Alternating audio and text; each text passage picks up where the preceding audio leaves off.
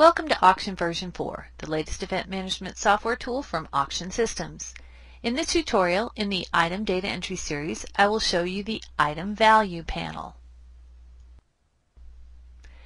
This is the Item Value panel.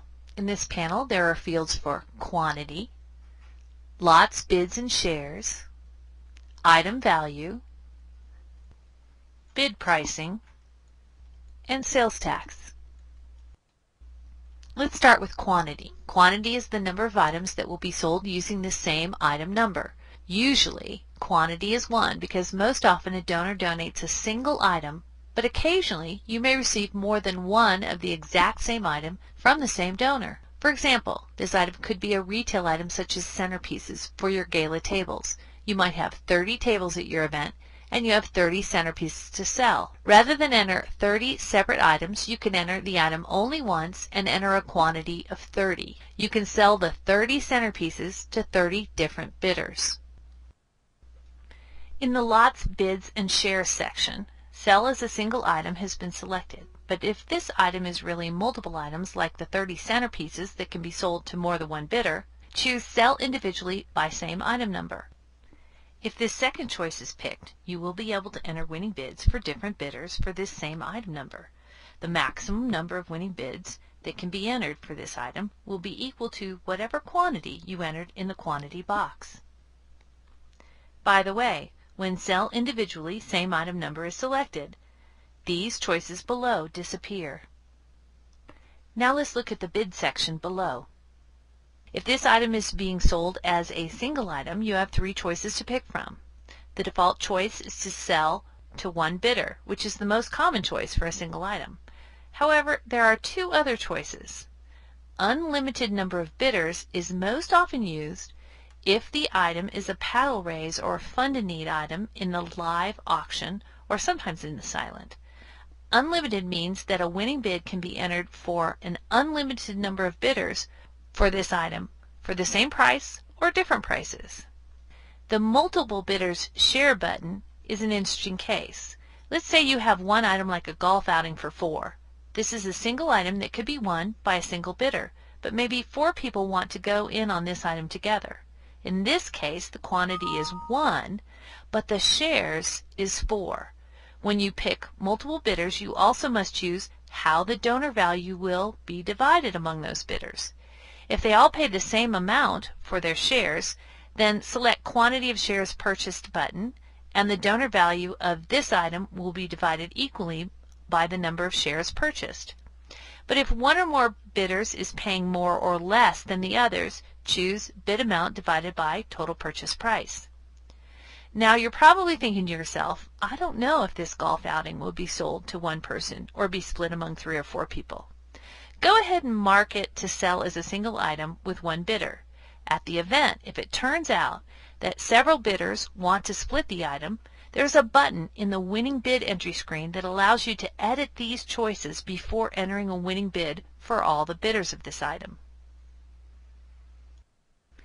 In the Item Value section, you not only record the donor value of the item, but also how you want the value to appear on public documents, such as in the catalog and on bid sheets. Start with value per unit. If in quantity you put a 1, then the value per unit is the donor value of this single item. But if the quantity was more than 1, such as the 30 centerpieces, the value per unit is the value of 1 centerpiece. Value per unit times the quantity is the total value of this item and will appear here automatically when you enter the value per unit. The donor value per unit can appear on the winning bidder's invoice. If you do not know the value of a unit and leave this field as 0, on public documents the item will print as priceless. Or maybe you do know the value of the unit and have entered it so that the donor will receive an accurate receipt, but want priceless to appear on the bid sheet or in the catalog. You can click the Priceless button so that the word priceless will appear on public documents. Maybe you prefer a different word than priceless. You can press the plus button to add a new word to the pull-down and then select that wording for this item. Next we have bid pricing. This area is for the minimum bid and minimum raise. In the Settings menu on the main taskbar, you can set a default percentage of the item's value as the minimum bid and the default number of raises to get to full value. Then, if you select Automatic here, Auction will do the math for you and autofill these two fields. Even when you set the default minimum bid percentage and minimum raise as a setting, you can still override the autofill by clicking the manual button and putting in your own values in these two fields. Guaranteed bid is a buy it now kind of option that can appear on the bottom of a bid sheet for this item. Let's say this item will most likely be very popular at your event. If a lot of bidders will be trying to outbid each other for this item and therefore ignoring many of the other items on the silent table, a guaranteed bid for this item may be a good idea. Guaranteed bid is usually somewhere between 125 and 200% of the item's donor value, and you can set a default percentage in the Settings task on the main taskbar. Notice this button currently indicates that there is no default guaranteed bid that has been set. If I had set a percentage in the Settings task instead of none, the default percentage would appear here. If the default guaranteed bid percentage is not reasonable for this specific item, click Specific Guaranteed Bid and enter a different percentage for the guaranteed bid in this box on the right.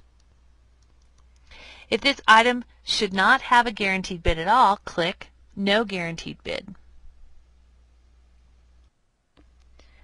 If you're not required to charge sales tax on any item, then there's no need to set a sales tax percentage.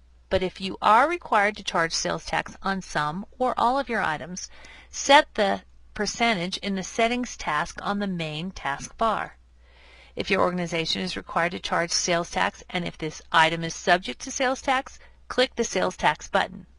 By the way, sales at your event could be subject to tax by more than one taxing authority, such as the city, state, and county. But not every item may be subject to each authority's sales tax. Notice this space has room for more than one button. You could select which, if any, taxing authority or authorities this item is subject to. But those taxing authorities and sales tax percentages first must be set up in the Settings menu for the choices to appear here.